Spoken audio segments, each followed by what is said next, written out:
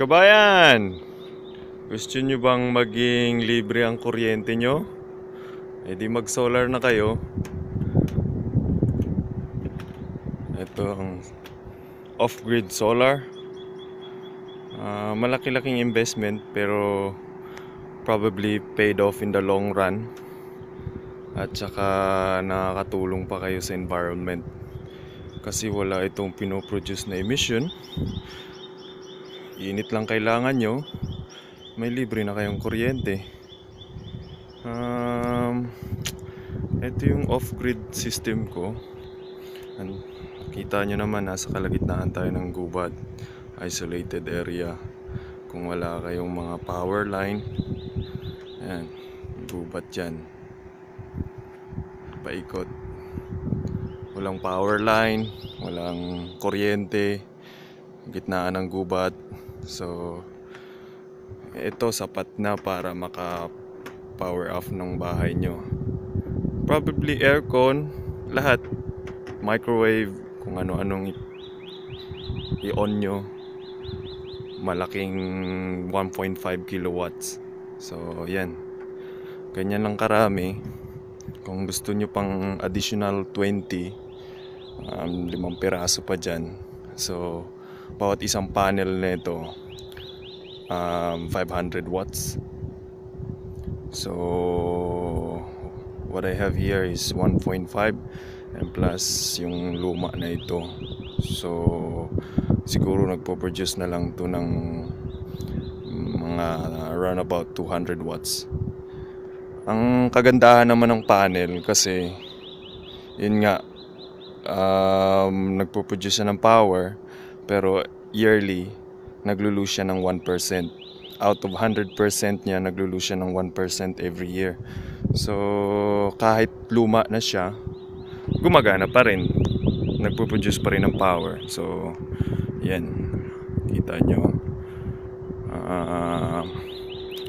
Punta tayo sa baba para makita nyo yung system. Yan yung kable. Mainit ngayon, on and off, cloudy. Makita nyo, nasa kalagitnaan tayo ng gubat. Pero yan yung tinatawag off-grid. Walang power source, wala. So solar lang, pwede na. Punta tayo sa baba, makita nyo ang system doon. Tsaka may maliit pa pala akong experiment. So eksperimento lang. Pero yun yung talagang nagpa-power ng bahay ko.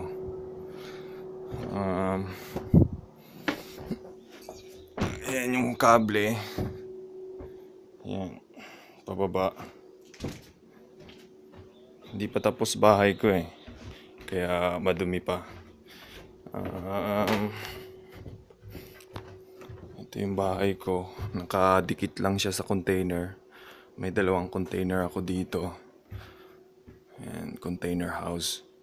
Tsaka yan yung sinasabi kong pwede nyong maran, aircon. 2 aircon kaya ng inverter na ito. At saka eto, after sa taas, galing sa taas, papasok sa dito.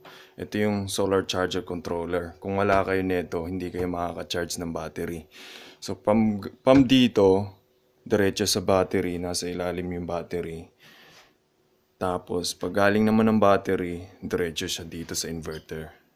Itong inverter na ito, 48 volts. Maraming system dyan, may 12 volts, 24. So ang ginawa ko, 48 volts. Kasi the higher the voltage, maliit lang yung cable mong gagamitin. Kasi kung 12 volts or 24, lalakyan mo yung cable kasi yung ampere niya lumalaki din. So malaki ang voltahe, maliit yung ampere. So yan, naka-on siya ngayon. Galing sa ilalim, produce siya ng 220, papasok dito. Tapos diretso sa meter ko para malaman ko kung magkano konsumo ng kuryente ko. Ito mga siguro 1 taon kalahati or magto 2 years na. So ngayon naka-on yung fridge. Ayan. Kumakain siya ng 130 Verge lang yan ha. At saka makikita nyo dito ilang taon na siyang gumana. So mahigit 10,000 hours or ewan ko. Kasi nasa B na siya eh.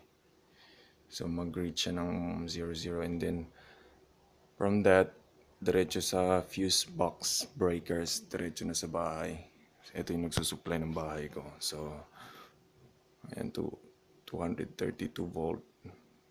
Standard ng mga appliances, 230, 240, 220, ganyan. Parehas lang yan. At saka yung ampere nga pala. Kilowatt. Yan yung nakonsumo ko within how many years? Year and a half. So,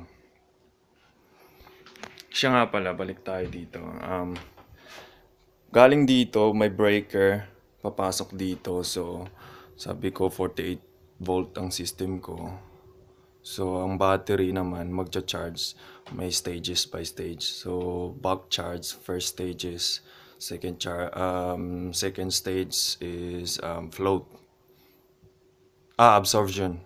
And then, third stage, float. So, ayan, pumapasok na voltahe, 63 volt. Pero 100 volt ito dito. Pero dahil MPPT siya, ang MPPT is higher the voltage, pinoproduce niya ng amp. So, ayan yung ina-out niya. Tapos yan yung out. So, 10 amps yung pinapasok, yung linalabas niya, 11 amps.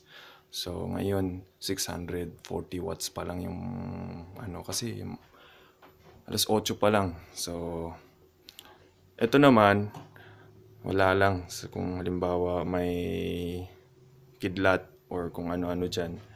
So, protection yan. So, galing sa battery. Ito yung battery.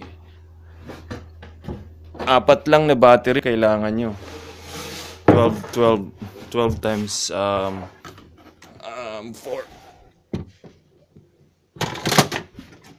Ayan yung battery niya. Malalaki. So, ito naman, battery niya, capable siya mag-handle hanggang 5 araw kung sakaling walang araw. Tsaka, ang maganda na itong inverter dahil charger, pwede mo siyang i-charge sa generator. So, basta, ikukwento ko yan later. So, dito naman,